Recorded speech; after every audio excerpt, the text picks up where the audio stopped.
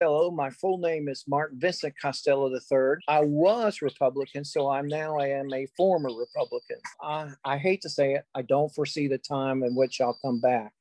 I voted early because, on big elections like the ones that involve presidential candidates, usually the lines are long in our precinct and we may have to wait a while. So I voted early.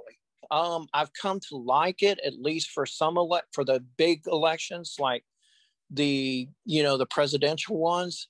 And I had started voting early, at least going back to 2016 and maybe even to 2012. I'm not sure about 2012, but I know I voted early in 2016, and I would do it again.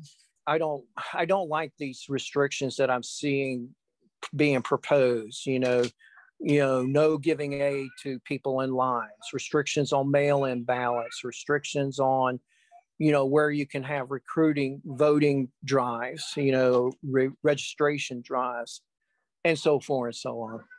They're really just anti-American. I don't know if the case could be made that they're anti-constitutional, but as an American citizen who, I just don't like these restrictions. I just don't think they should be imposed. And I take a dim view of people who do try to impose them. I think the better thing to do is to reach out to these people. And what we should try and do is win people to quote unquote our side instead of freezing them out of the ability to be able to express their opinions in a vote, basically.